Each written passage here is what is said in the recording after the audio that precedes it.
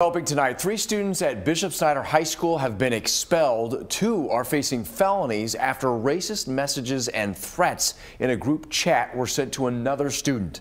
This is Action News Jax at 10. I'm John Bachman. I'm Tanika Hughes. Action News Jax Ben Ryan is outside of JSO headquarters for us tonight.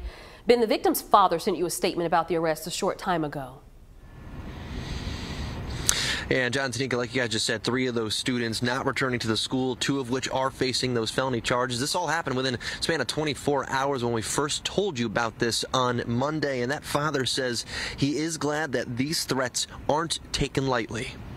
3 Bishop John J. Snyder students have been expelled, and 2 are now facing felony charges after being accused of sending racist messages and threats to another student online. It comes after messages like these were sent in a Snapchat group chat.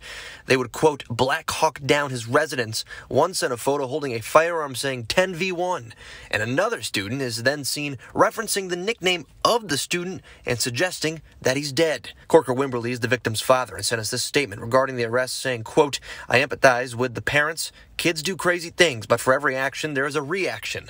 For me, I have to protect my family, so we definitely can feel a little safer tonight because threats are not taken lightly. Action News Jax law and safety expert Dale Carson, a criminal defense attorney with years of experience in law enforcement, said people need to think twice before sending anything online. A felony charge against anyone is a serious injury to their ability to seek employment later, and they have an effect on you for essentially the rest of your life. Just the mere charge. Of course, the conviction can mean that you go away and are in custody for some period of time. The school said in a statement, quote, the Catholic Church vehemently opposes racism and has been combating this evil for decades. The Diocese of St. Augustine continue to minister and collaborate with our school to combat racism and bring peace to our community. And our law and safety expert Dale Carson said that things like this typically worked out in the juvenile courts, saying that if convicted, there would certainly be a punishment, one of which would be helping those students get back on the right track. Now, coming up at 11 here on Action News Jax, what the victim's father has in a message to everyone involved.